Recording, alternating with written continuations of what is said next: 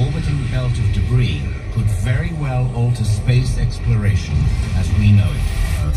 16 times per day. Each other's paths. They often experience what satellite. तो friends, good morning, welcome back my another blog. I hope कि आप लोग मस्त हैं guys. यहाँ से देखने पर पूरा हमारा ये जो आगे का फ्रंट है पूरा नदी दिखेगा। इस साइड में दोस्तों नदी है और इस साइड में दोस्तों पहाड़ है और पहाड़ पे पूरा घर बना हुआ है दोस्तों। चलिए अभी हम जल्दी से चलते हैं तारा घर में दोस्तों। फाइनली हम लोग टेम्पो में बैठे हैं और दादा टेम्पो चला रहे हैं और सीधा हमको ये छोड़ने वाले हैं अभी तारा मंडल के पास, यानी तारा घर के पास। फाइनली हम लोग पहुंच गए गुवाहाटी तारा घर में दोस्तों। और ये है गुवाहाटी तारा घर जो कि लिखा है गुवाहाटी प्लानिटेरियम। तो दोस्तों इसके अंदर हम लोग अभी, और ये यहाँ का टाइम है जो कि आसामी इंग्लिश आसामी और इंग्लिश में होता है दोस्तों 11 बजे से लेकर 4 बजे तक। तो अभी हम चलते हैं इसके अंदर। और ये रहा दोस्तों हमारा तारा घर है और इसके अंदर दिखाएगा 7D थिएटर हम लोग देखने वाले हैं। तो चलिए जल्दी से हम लोग पहले टिकट कटा लेते हैं। और इधर में दोस्तों देख सकते हैं काफ़ी खूबसूरत पार्क है और इधर में भी काफ़ी खूबसूरत पार्क है दोस्तों। और दोस्तों देख सकते हैं ये यहाँ का इंटीरियर है और यहाँ पे जेंट्स और लेडीज़ का अलग अलग टिकट काउंटर है। और अभी टिकट काटने वाले नहीं है क्या? अभी 12 बजने में 10 मिनट बाकी है, लेकिन यहाँ टिकट काटने वाले नहीं है अभी। देखते हैं, अब तो बहुत जल्दी में आए हैं तो अब टिकट मिलता है या नहीं।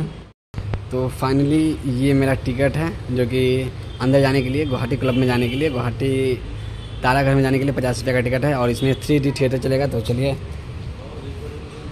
अभी हम लोग चलते हैं अंदर में और इनका दिखाते हैं फीचर। तो गाइस यहाँ पे ये लगा है टेलीस्कोप जो कि अंतरिक्ष में देखने के लिए होता है, टेलीस्कोप।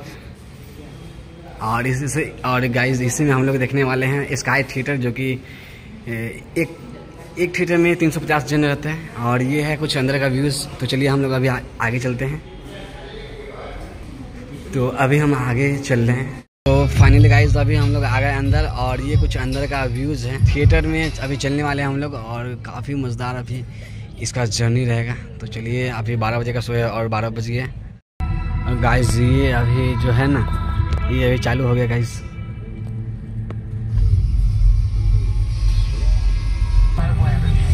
और गाइस ये आप देख सकते हैं जो हमारा चंद्रयान 3 लॉन्च हुआ था वो इसका दोस्तों डीमो दिखा रहे हैं।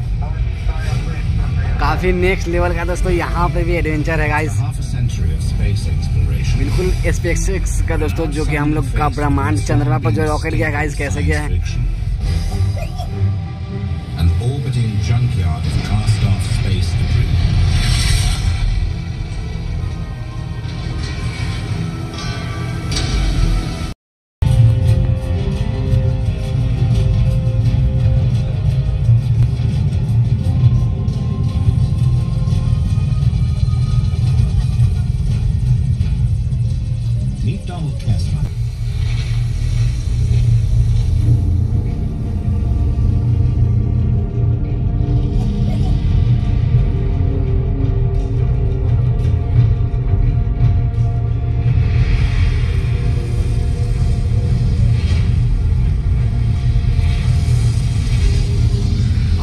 ये उल्का पिंड कैसे टूटता है और कैसे धरती पे गिरता है गाइस उसके बारे में हमें बता रहे हैं।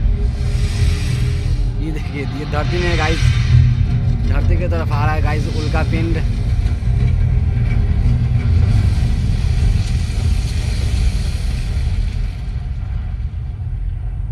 Nearly 1 mile across, 2.5 miles guys ये उल्का पिंड का नतीजा है जो कि उल्का पिंड गिरा है वो इतना गड्ढा कर दिया guys. Hitting Earth with the energy of more than 20 million.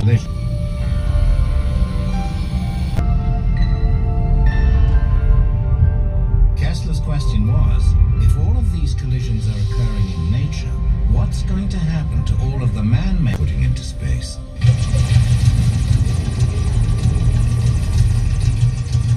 Made objects would create smaller debris that would become increasingly hazardous to spacecraft. The result as we know it.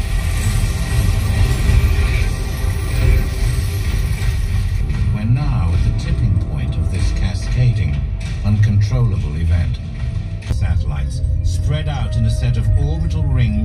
providing an uninterrupted stream of communications. With each rotation in as little as 90 minutes, these and thousands of other satellites orbit Earth 16 times per day. Each other's paths, they often experience what satellite operators refer to as close approaches. Two satellites passing within just a few short miles of one another. Amazingly, that can happen around 1,500 times a day. Geosynchronous orbit, or GEO, is crowded with satellites. These satellites form a densely populated belt that circles the equator. Flickering and moving, and realize that I'm looking at a satellite orbiting the Earth. Those satellites are there because we put them there. I may see another one traveling in the opposite direction. It could collide with the first one. Their paths do cross. An astronaut was asked this question: when you're in orbit and see every single one of these non-operational spacecrafts is a potential source of debris. In fact, most spacecrafts that are launched into orbit actually leave a trail of debris. Upper stage rocket bodies weighing several tons make up a good portion of the junk in space.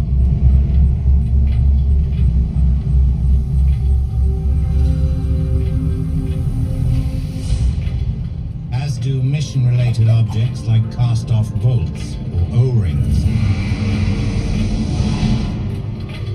The rest are miscellaneous fragments, exploded rockets, leftover fuel, and the list goes on.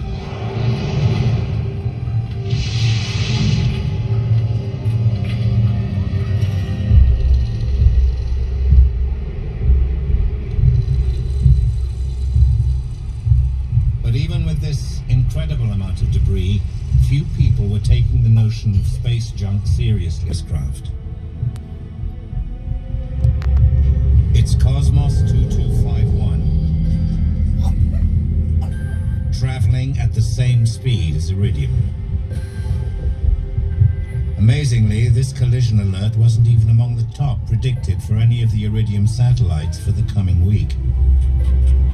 But at 4:56 p.m., the time predicted for the close approach, Iridium 33 went silent.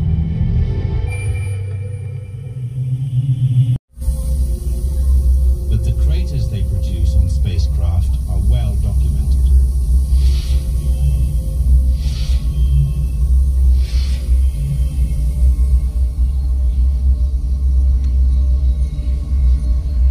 Most importantly, the network charts the orbital paths of the catalogue debris and issues collision alerts to station keepers. The good news is that people have begun to come up with new ideas to bring back the pristine environment that we would like space to be. Scientists and engineers are developing breakthrough innovations to help us begin cleaning up space someday soon. One fascinating concept involves the use of an electrodynamic tether, which would deorbit a spacecraft by generating drag through interactions between currents in the tether and the Earth's magnetic field. This increased drag would lower the spacecraft out of orbit until it re-enters the atmosphere and burns up.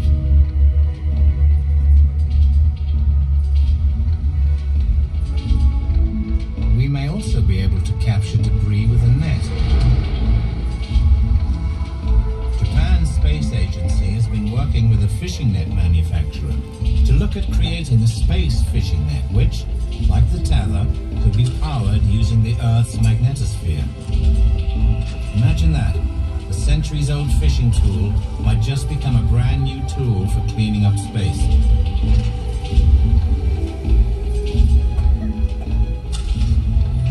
Solar sails could someday be part of the satellites we launch, helping them to deorbit once their work in space is done. Spacefaring nations are now working to develop sustainable methods to explore space and new technology to reclaim what has been left in orbit. As we continue to launch our dreams into space, what if one day objects in space were located and captured by a garbage vehicle? Imagine aluminum and fuel from centuries-old upper stage rockets recovered and poured into an industrial outer space post. Industrializing space is never an issue of science fiction. It's more of a question of do we want to do it and when do we have the infrastructure established so that we can do it. It's what we will do in the future as we move out into space.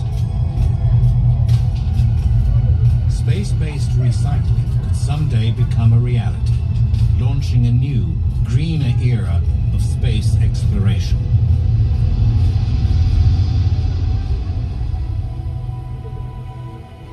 For as long as humans have less to...